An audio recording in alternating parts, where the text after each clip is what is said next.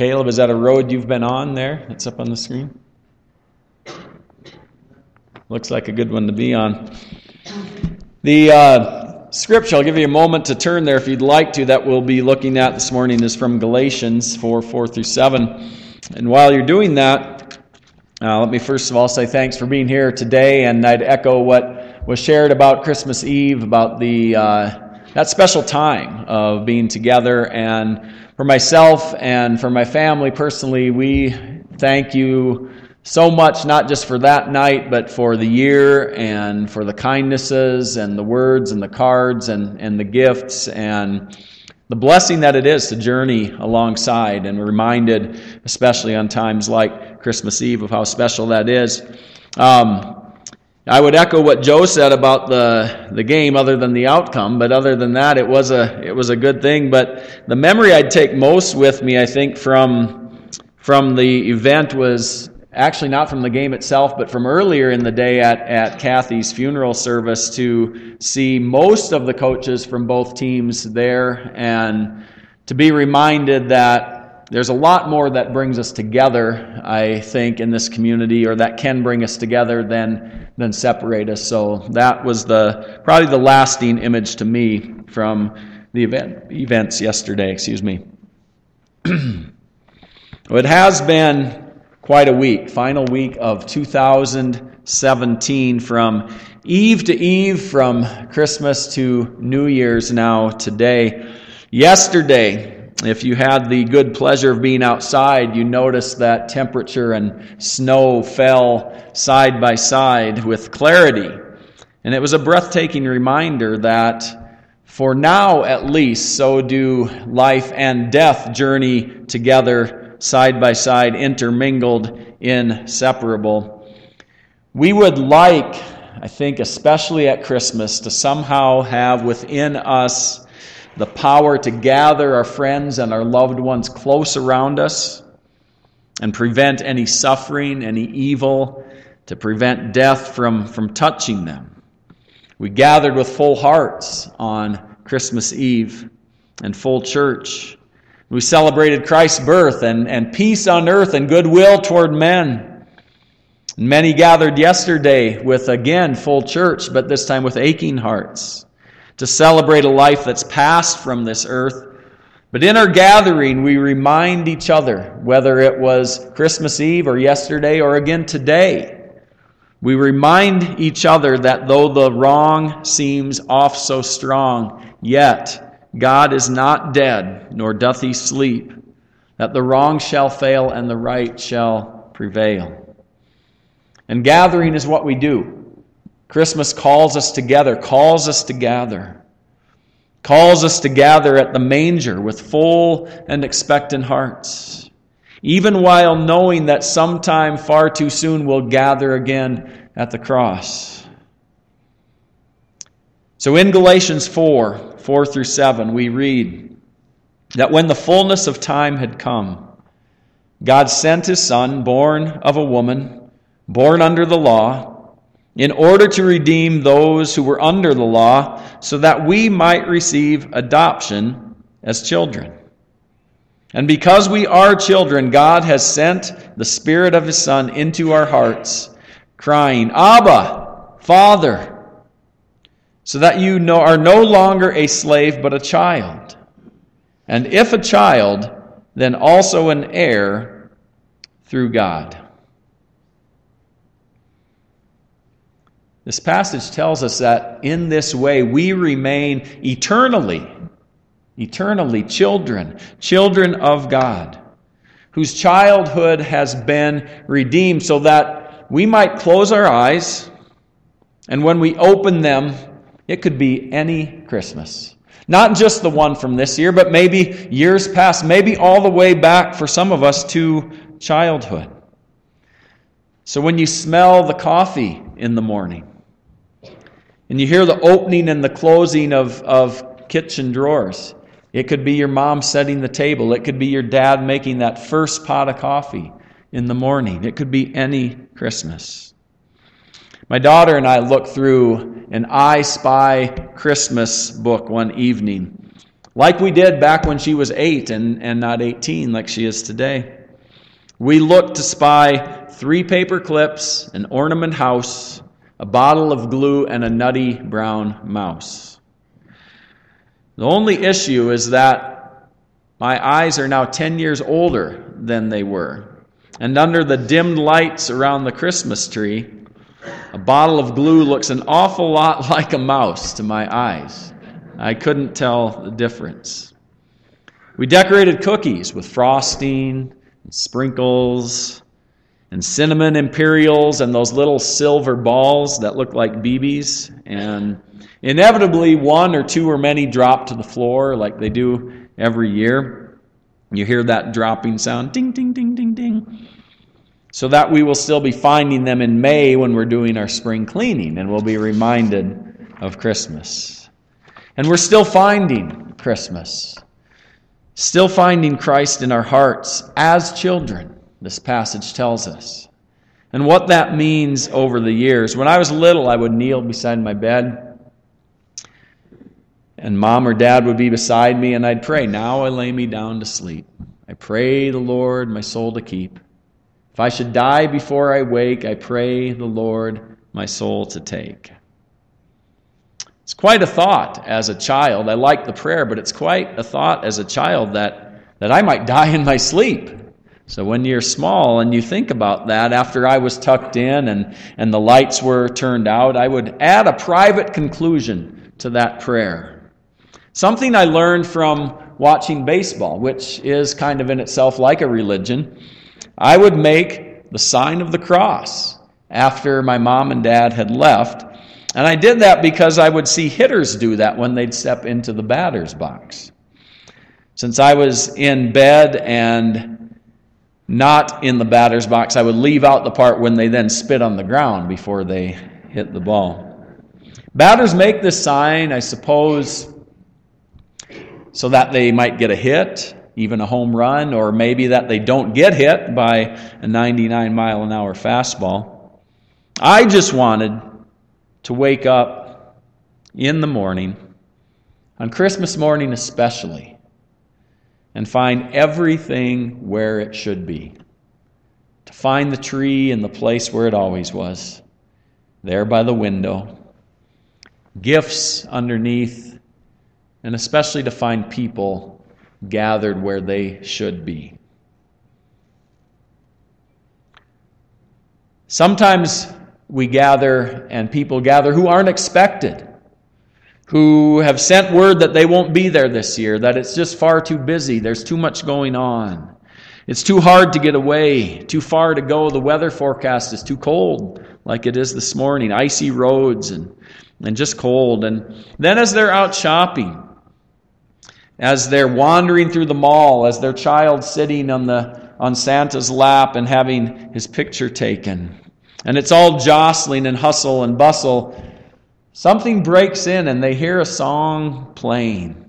They hear that old familiar carol play, and unexpectedly it pulls on their heart, and those forces of Christmas are exerted. And with tears in their eyes, they determine, you know what, we will go. We will go and gather. And they get in their cars and they drive over windswept highways and they gather. And we gather and we share stories and we eat Grandma's homemade anise candy, if you even know what that is anymore. Candy that nobody really likes, but when you open the tin and you see how sparkling red it is and it just looks like Christmas, it sort of carries the taste of Christmas with it. And we play games, and if we're lucky enough to stay together long enough tonight, we gather and we sing Auld Lang Syne. We jump off a chair, maybe pop a cork for some. Some will make sure they stand near that pretty girl so that they can get a New Year's Eve kiss. They wouldn't get it any other time of the year. This week in between Christmas and New Year's, it's reflective. You can see that even in the way people came in today. You know, we're not running in. We're a little hesitant. We're maybe a little bit late because we're introspective, and it should be that way today. It's that time to think and hold the year and maybe more in review. Some have already traveled back from what was to what is in their lives, and they're already blasting forward and going full speed towards that. And for some, this is a time that has us decide in one way or another whether or not we will continue to gather and what that means in our lives. It's a time for some to say no more. I'm done gathering. That it's not worth the headache. It's not worth the heartache. It's too painful. It's not worth the messy house and the mounting bills. It's not worth the recurring fruitcake. Christmas present is so painful a reminder of Christmas past that some folks do not see Christmas future, and they do not gather.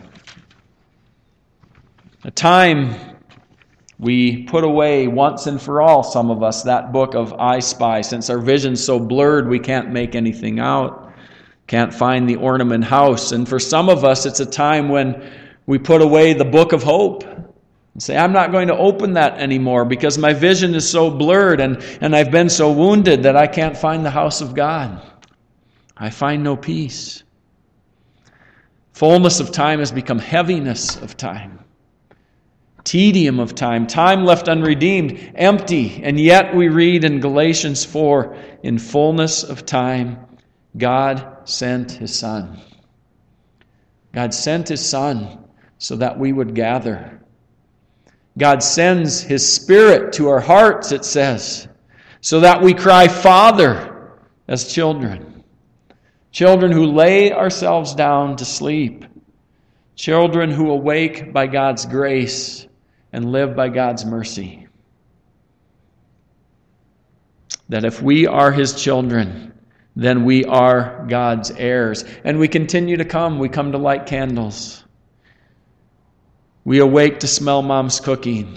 We meet to hear stories and to tell our own and to share laughter and who come to feel hopeful. Our Lord has come to rescue us from that dullness of spirit, to waken us up. Just like the angel came to Joseph and said, Joseph, do not fear. Do not be afraid to take Mary as your wife. To the shepherds, do not be afraid to go forward into life, to go to Bethlehem and see what is to come, what has happened there.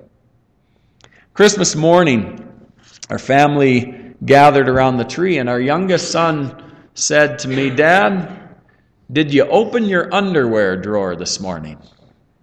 Not the usual Merry Christmas that you might expect. I said that I hadn't, and now you know something about my Christmas morning hygiene, probably more than you care to. But then I forgot about that comment and went on about the important business of eating Christmas brunch and opening gifts. It wasn't until later that I did open that drawer to hear jingle bells playing, and then I knew exactly why he had asked. It's because he had placed a motion device deep in the bottom of the drawer, that every time I'd open it, there goes the song and the music playing. And I thought, I'm going to leave that in there. So now whenever I open that underwear drawer, which I promise is at least once a week, I'll be reminded. I'll be reminded that it's important to gather. I'll be reminded that God's Spirit still calls us, often when we don't expect it and we forget, and the song speaks to us out of nowhere. That God still calls us as His children. Spirit still speaks to our hearts. Today, as you opened your bulletin, or as some of you did, as I did, it was upside down. And I kind of liked that. And I especially liked the note, because I always have a bulletin left on the desk in the office. And I just want you to hear this note, because it spoke to me in what I hope to share today. It says, yikes, some of the paper, the bulletin paper, was wrong in the stack. And I didn't want to waste them. Today it was a bulletin, but tomorrow or sometime 2018, it might be life. That we open it up some morning and it's just upside down. And it's not anything we could have predicted or expected. And we might think, I'm not going to gather anymore because it's not what it was. It's not what I remember.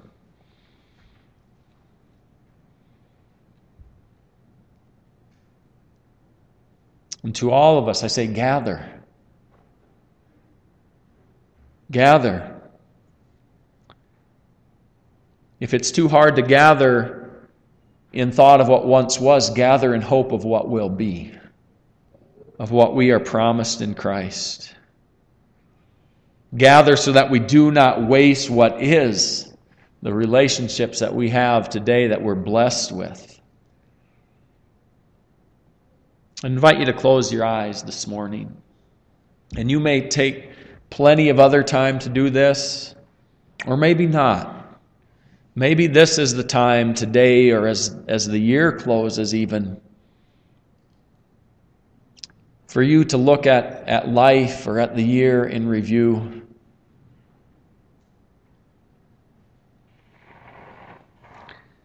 And to know that God's still calling. That God still speaks. That God sent His Son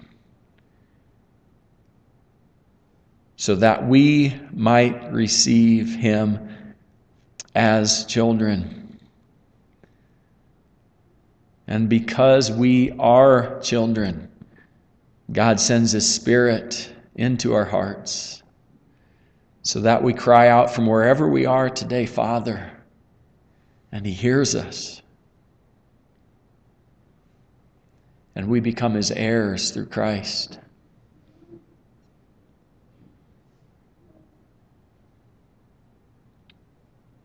God, I thank You for this time to gather. I thank You for this people to gather with on times when we celebrate in great joy and at times where we shed tears together. Because we gather as Your people. We gather on this Christmas, and we gather on every Christmas to come, because we know we will gather for eternity with Christ as our Savior. And we thank You for that gift in His name. Amen.